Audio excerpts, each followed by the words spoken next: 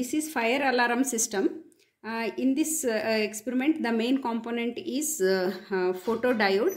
Whenever the fire comes near the photodiode, it gives the alarm using the buzzer, and the LED, red LED is also turned on. Now I will take this fire near the photodiode.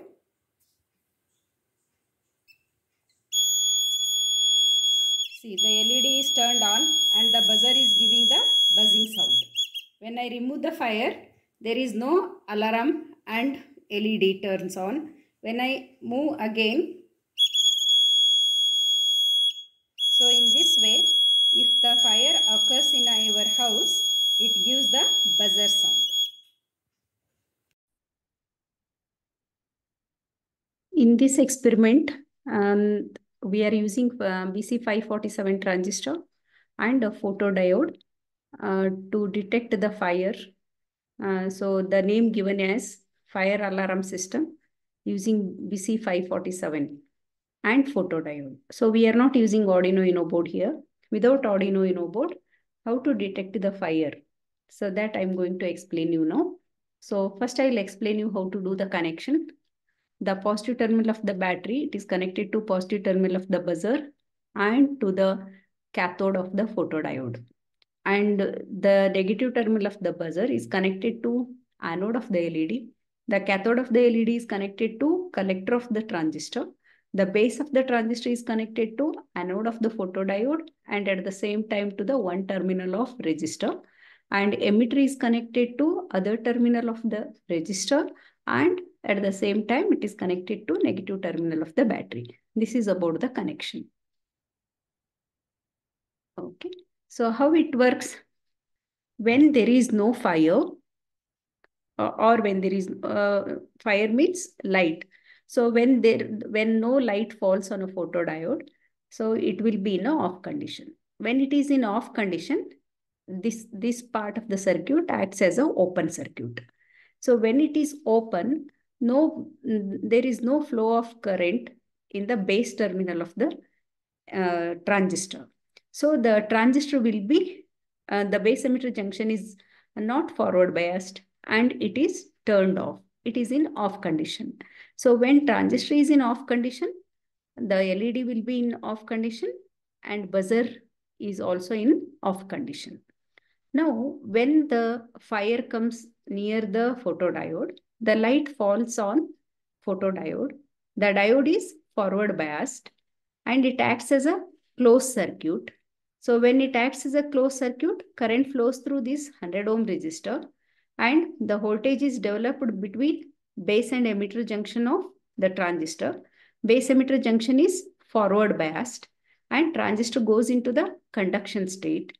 And when transistor goes into the conduction state, the current starts flowing from the positive terminal of the battery through the buzzer. The buzzer starts on and through the LED and through the cathode and the collector, base, emitter and back to the battery. In this way, so when transistor conducts, both buzzer and LED turns on when there is a light on a photodiode.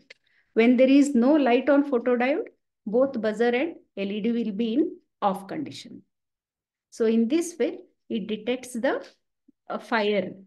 So you can keep this circuit or a system, the mini project in your house. So if there is a fire, it gives you a buzzer and LED also turns on. So the components required and detailed connection, how to do the connection, I have written a procedure. So you can go through this.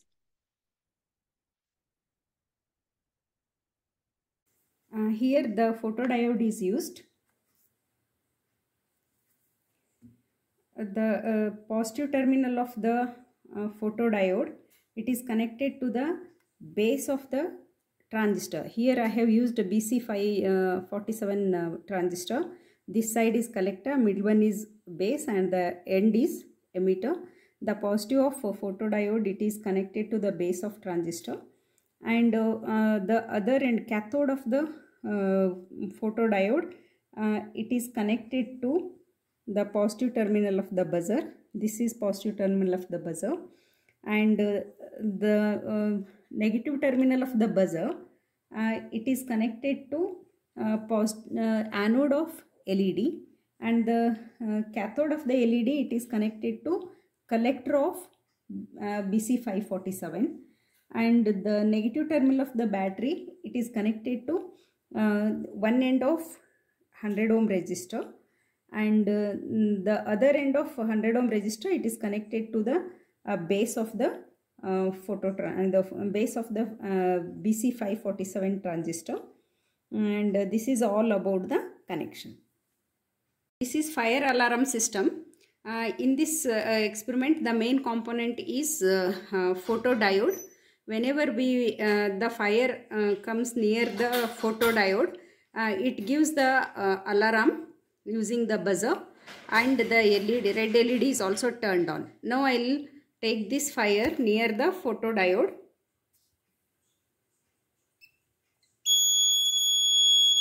See, the LED is turned on and the buzzer is giving the buzzing sound. When I remove the fire, there is no alarm and LED turns on. When I move again,